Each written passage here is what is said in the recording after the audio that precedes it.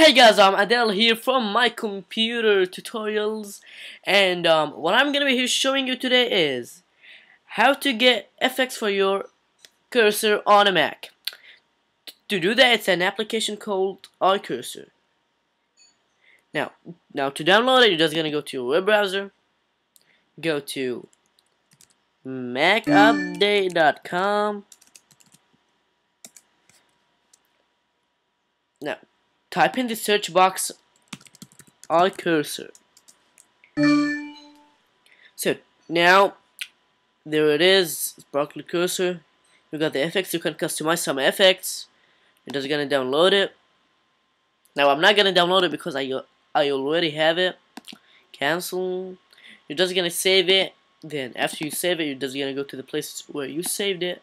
Click on it. Now to get the effects, you're just gonna go to the left top corner. You got the effects. You got the big balls. But most of them is kind of annoying. That's one issue. Now, to customize one, you're just gonna click on the one you're gonna customize. Click on I'm not gonna customize that one because it sucks. Let's go to iCursor, customize effect. Now, there you can name it. Let's name it testing total particles 50, or let's make 150.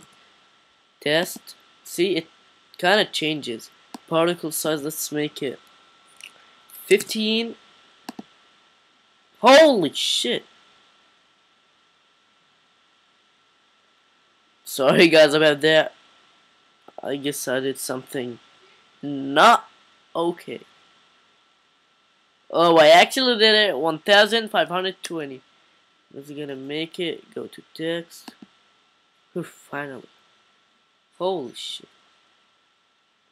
Make it 12.